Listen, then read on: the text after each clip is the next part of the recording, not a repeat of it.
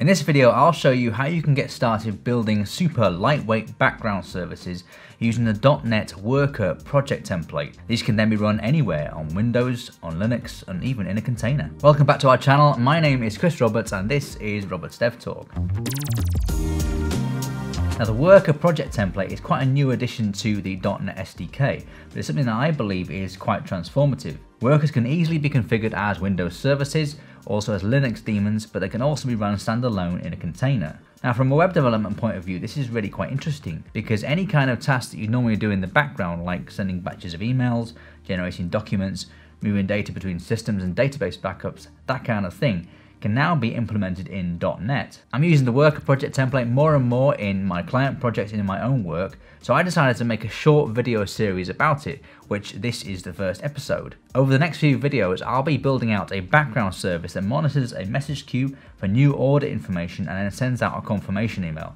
I'll be implementing logging with Serilog, task scheduling with Coravel, and then later on I will create a Docker image which I will deploy on a DigitalOcean droplet using Docker Compose. So if you're interested in any of those subjects, please do consider subscribing and tap that notification bell to learn when we upload the next video. Now, in this first episode, I will show you how to scaffold a worker in Visual Studio 2019 and in VS Code using the .NET CLI. Let's first dive into Visual Studio 2019 and then we'll come back to VS Code later. So from the Visual Studio 2019 home screen, select Create New Project. Now, under Search for Templates, type Worker Service. At the top we'll see Worker Service, an empty project template for creating a worker service. If we select this and click Next, we can then add a name for our project. So we'll just call it Order Processing Worker VS 2019. And then we'll click Next. Now, we've got a couple of different .NET SDKs installed, so we can actually choose which one we want to target. I will choose .NET 5, which is current, but notice we can also choose .NET Core 3.1. This will work as well. Now, one of the benefits of creating a worker through VS 2019 is that it can actually create our Docker file for us if we want to be able to support and deploy through Docker. We just need to tick Enable Docker. We can choose the OS of the Docker image you want to use. We'll leave it as Linux and then click Create.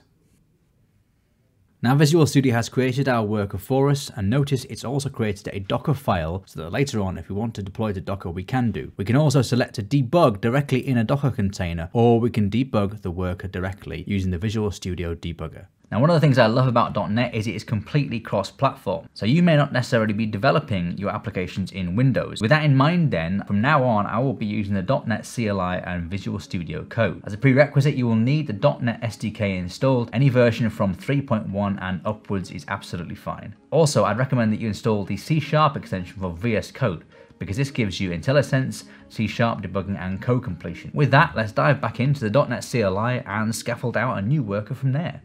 From my favorite terminal, I'm going to ensure I have the correct .NET SDK installed by typing .NET -- version. And we'll see here that we're currently using the version 5 of the .NET SDK. Now, this command will also work with .NET Core 3.1 as well. So I'm going to run the command .NET new worker, and then I'm going to add the parameter -o for output. And I'm going to call our worker Order Processing Worker. I'll hit enter. So the .NET SDK has created my project for me. I will change directory into my new Order Processing Worker folder. Then I'll run code to run Visual Studio Code in this folder. Now, because I've got the C# extension installed, it's prompted me, do I want to add required assets to build and debug my project? So I'll click yes, and then the C# extension will create my VS Code folder and a launch.json.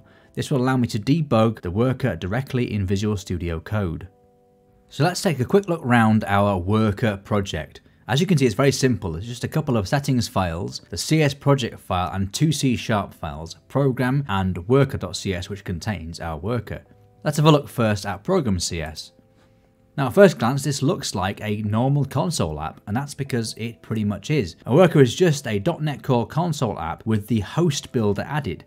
This means we get access to a DI container, the service collection, out-of-the-box configuration, and standardized logging, and so on. And the worker is just another service that's been added into the container using the services.add-hosted-service extension method. This means that when the application starts up, .NET Core will take care of starting our worker for us. So let's have a look at the worker itself. Now, as we can see, our worker is quite a simple class too. It's just based on the background service base class from the Microsoft Extensions hosting package.